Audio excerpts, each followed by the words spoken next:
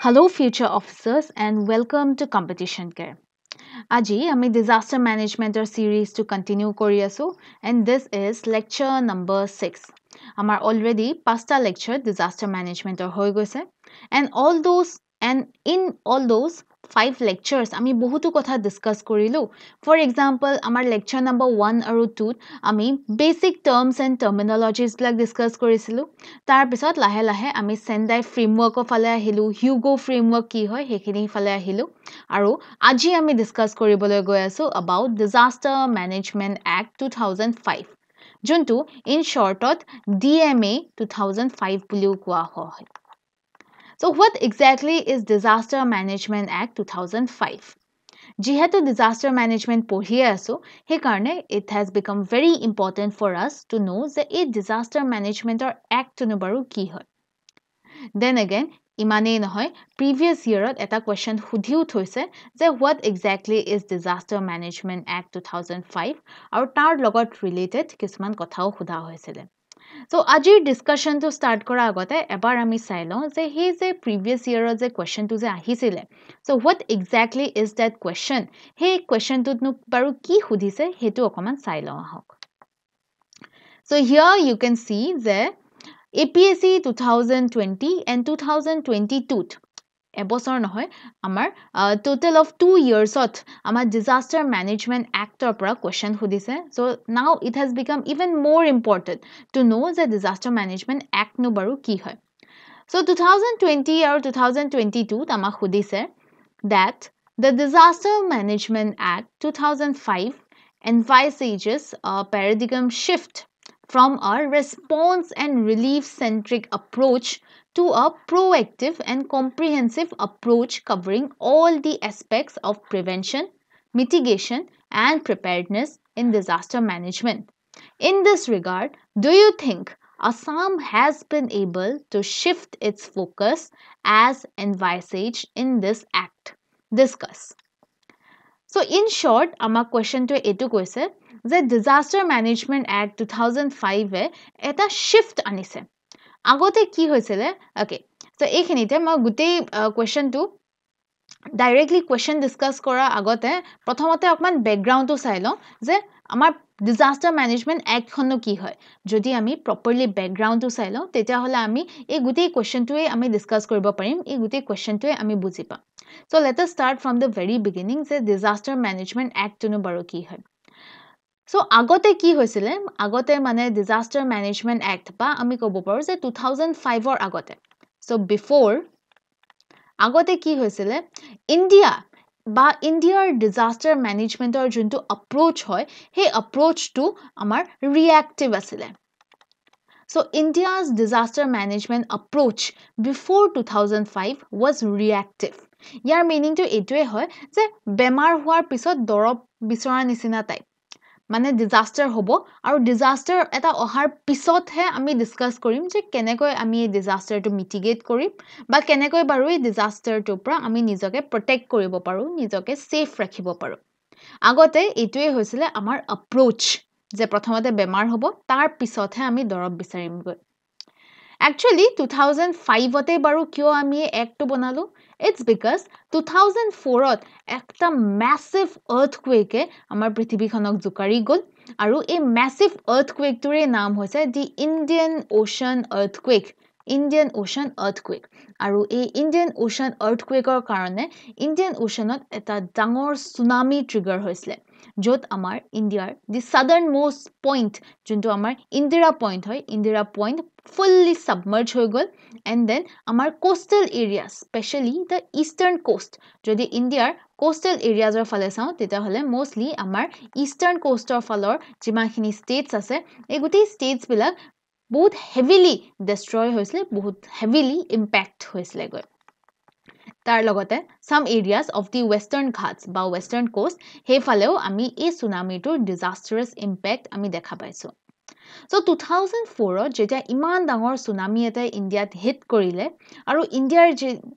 ইন্ডিয়াৰ ইমান ডাঙৰ লছ হোৱা পিছত তাৰ পিছত ইন্ডিয়াৰ গভৰ্ণমেন্টে ভাবিলে যে yes 2004 নিচিনা যদি এনেকুৱা dangerous আৰু impactful disaster এটা যদি again আমাৰ futureলে হয় তেতিয়া হলে সেই disaster টোৰ পৰা নিজকে safe কৰিবৰ কাৰণে বা সেই disaster টোৰ পৰা নিজকে protect কৰিবৰ কাৰণে আমাক কিছুমান rules লাগিব guidelines লাগিব কিছুমান approach লাগিব so তাৰ পিছত 2004 ৰ পিছত আমি কি কৰিলো 2005 ত অকমান changes আনিলো আৰু সেই change টো বাৰু কি হয় the change is Disaster Management Act 2005 so ইয়াতে যে লিখা আছে যে before India's disaster management approach was reactive before মানে এই tsunamiৰ আগৰ কথা 2004 বা 2005 ৰ আগৰ কথা আমাৰ গোটেই approach টোৱে আছিলে reactive But যেতিয়া India tsunami hit কৰিলে বা যেতিয়া আমাৰ এই disaster management act to advise কৰা হল after that আমাৰ গুটি approach to change হৈ গল আগতে reactive আছিলে আৰু এতিয়া আমাৰ approach to change হৈ পলে proactive হৈ গল গৈ so now বৰ্তমান আমাৰ Indiaৰ যোনটো disaster management approach হয় বৰ্তমান it is proactive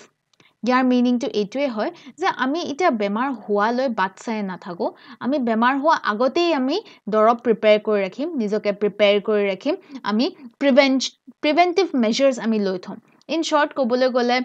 যদি বলে আমি biological disasters কথা কৈ আছো আমি আগতীয়াকৈ vaccinations লৈ থম যদি বলে আমি other disasters for example floodৰ কথা কলো যেনিবা যদি বলে futureলে বানপানী হোৱা chances আছে আমি তেতিয়া হলে বাৰিষা seasonৰ আগতেই আমি গোটেই drains বিলাক clean কৰি ৰাখিম ৰাস্তা পদূলি সাফা কৰি ৰাখিম আমাৰ drainৰ blockage বিলাক খুলি ৰাখিম so before our approach was reactive first disaster তাৰ পিছত আমি ভাবিম যে কি কৰিব লাগে এতিয়া এই 2004 ৰ tsunami বা 2005 ৰ disaster management act ৰ পিছত আমাৰ গোটেই approach to change হৈ গল and currently আমাৰ যোনটো approach হয় হেতু proactive হয় মানে disaster এটা হোৱা আগতে আমি preventive measures আমি ready কৰি ৰাখিম so এইখিনিতে questionটোত খুদিছে that the Disaster Management Act 2005 এই act হনে এটা shift আনিছে Indiaৰ যোনটো response okay Indiaৰ যোনটো response আৰু relief centric approach আছিলে এই approach টো অকমান shift কৰিছে এই approach টো অকমান change কৰিছে আৰু change কৰি পেলাই এটা proactive approach হলে convert কৰি দিছে গৈ So এতিয়া খুদিছে যে এই যে ইন্ডিয়াত আমি এই shift টো দেখা পাইছো ইন্ডিয়াৰ disaster management approach যে এই shift টো দেখা পাইছো So do you think যে আসামতো এনেকুৱা এটা shift দেখা পোৱা গৈছে হেতুৱে হৈছে আমাৰ question আমাৰ main question টোৰ aim আমাৰ হেতুৱে হৈছে So এতিয়া বাৰু মই ইন্ডিয়াৰ কথাটো কৈ দিলো যে reactive ৰ পৰা proactive হলে আমি shift হৈ গলো গৈ So now it's your turn যে আসামত বাৰু এই shift টো দেখা পোৱা গৈছে নে নাই So যদি বলে answer টো জানে simply yes বা no use কৰি বলে আমাৰ তলা comment section answer কৰিব পাৰে or else you can try this answer এবাৰ ঘৰত try কৰি চাব পাৰে But আজিৰ ক্লাছত বাৰু কি কৰিম আজিৰ ক্লাছত এইখিনি ডিসকাস কৰি এৰি দিলেতো নহব আজি অকমান চাও যে what exactly is Disaster Management Act 2005 এতিয়া shift হৈছে নে নাই ইন্ডিয়াৰ কেছত মই কৈ দিলো আসামৰ কেছত আপোনালোকে অকমান ভাবিব But what is Disaster Management Act 2005 অকমান হেতু চাও হি আহক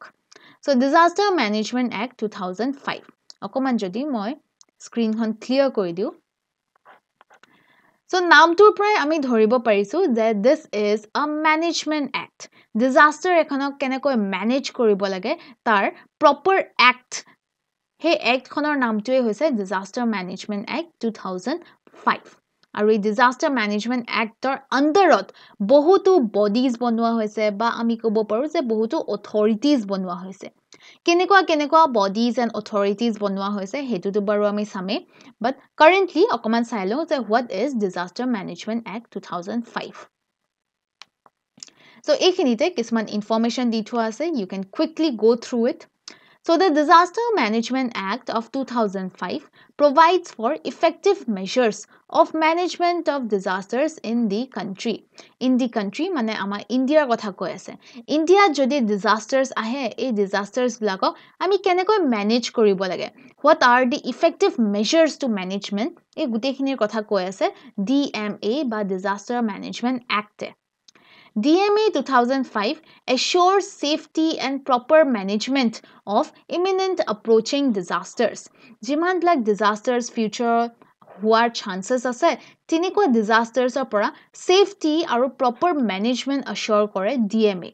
তাৰ লগতে আমাৰ it also helps to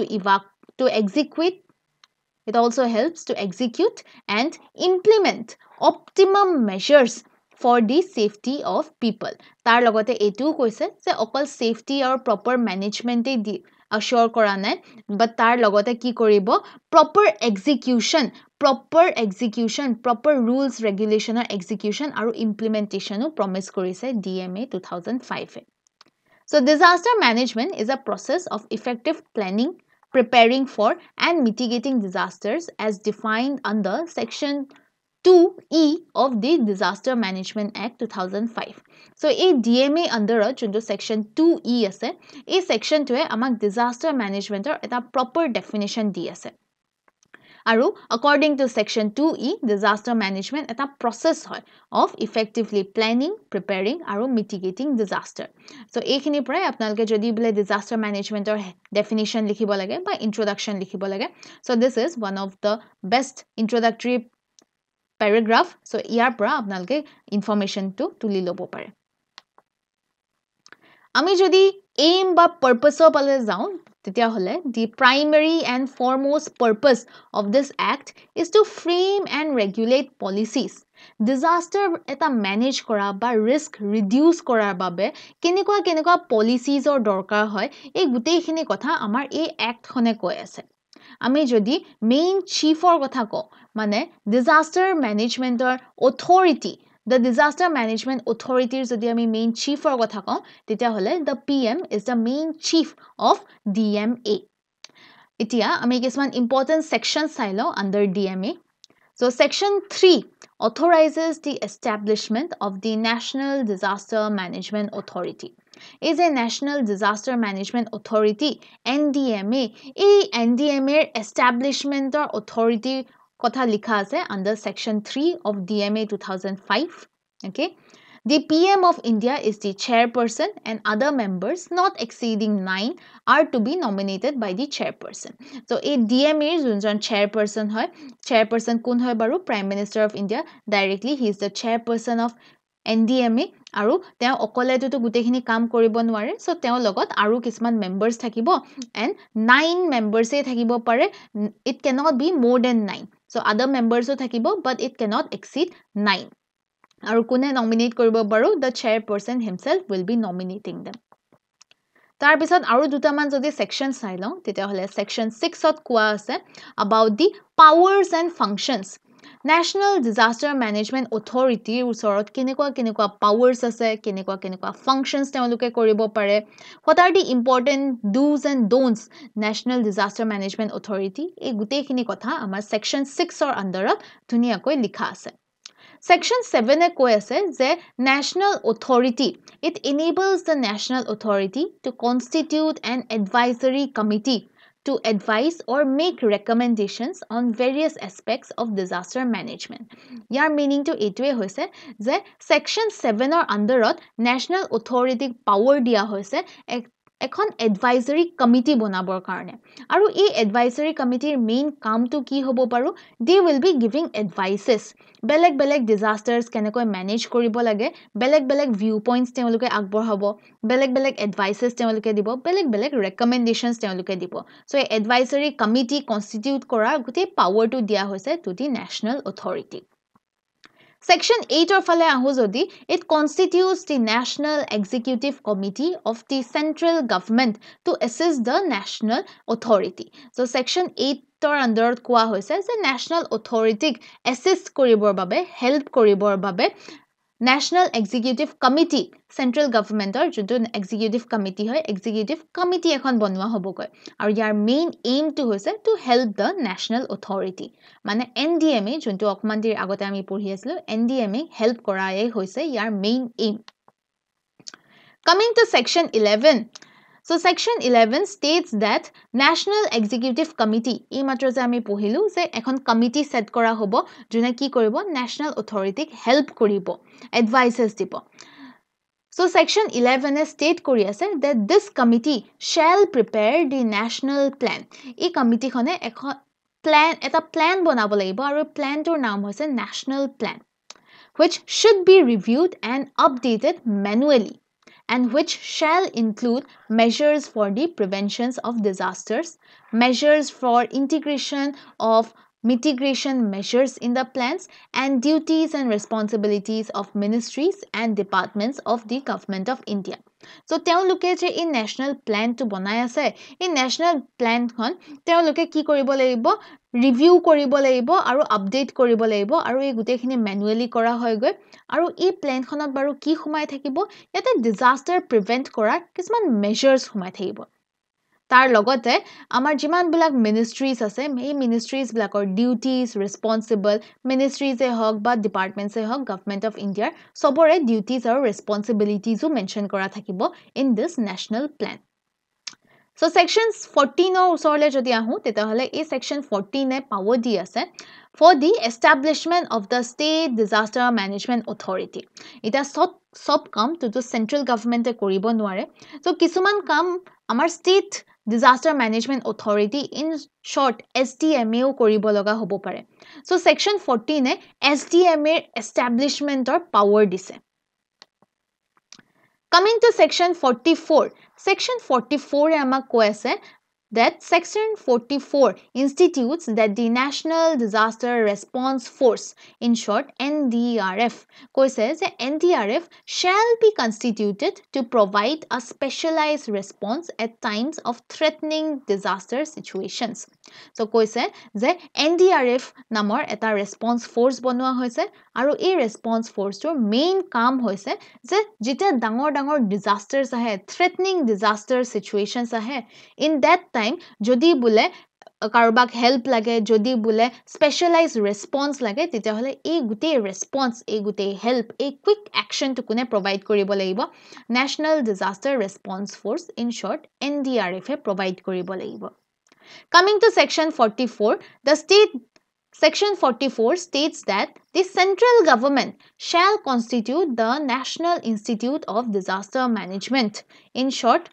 NIDM, and prescribe its members, terms of office and vacancies. So section 42 কৈ আছে যে central government ওচৰত power আছে to constitute an institute,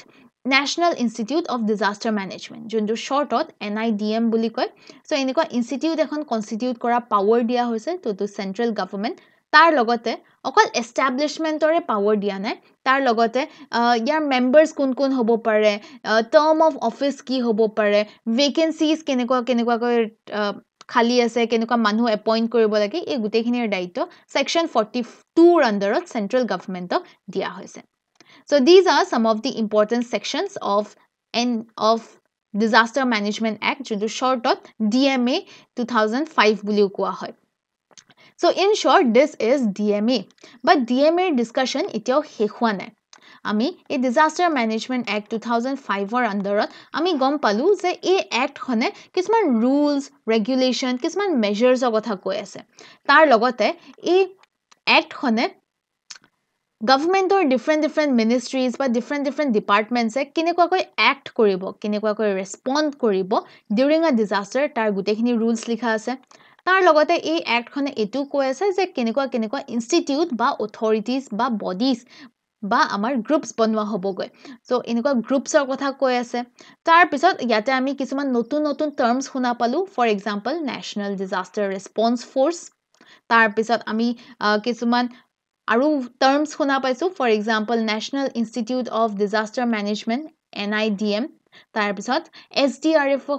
SDMA কথা শুনিছো, which is the State Disaster Management Authority। so এনেকুৱা কিছুমান নতুন terms শুনা পাইছো আৰু এই নতুন terms বিলাকনো কি হয়, what are they, তেওঁলোকৰ main কামটো কি হয়, main aim টো কি হয়, এই গুটেইখিনি বস্তু আমি Disaster Management Act 2005 ৰ আন্ডাৰত পঢ়িব লাগিব। but এইখিনি কথা আমি আজিৰ ক্লাছত ডিসকাস নকৰো, কিয় বাৰু, because এই যোনটো central body কথা কৈছে, এই যে এইখিনিতে National Institute ৰ কথা কৈছে, Response Force ৰ কথা কৈছে, এই গুটেইখিনি পৰি যায় under a topic which is known as the Disaster Management Structure, the Disaster management structure of India. So jihetu already a topic to underat ami gutekhini discuss korime he karone a terms a terminologies a authorities a ministries aru departments burnu ki hoy hekhini kotha aji baru moi briefly koi thoisu je kuntu section underat kuntu department form kora hoise kuntu institute ba authority form kora hoise but a authority gitar main aim ki hoy kenekoi kar underat kam kori ase yar full information aji nidu yar full information thakibo in our next video so jodi bole a authorities by a departments ketar jodi bole aro okman additional information lage teta hole you can wait for our next video so ajir video to ekhinte wrap up korisu so ajir karne imane asile eneko aro important topics loi play ami ako ahi asu till then stay tuned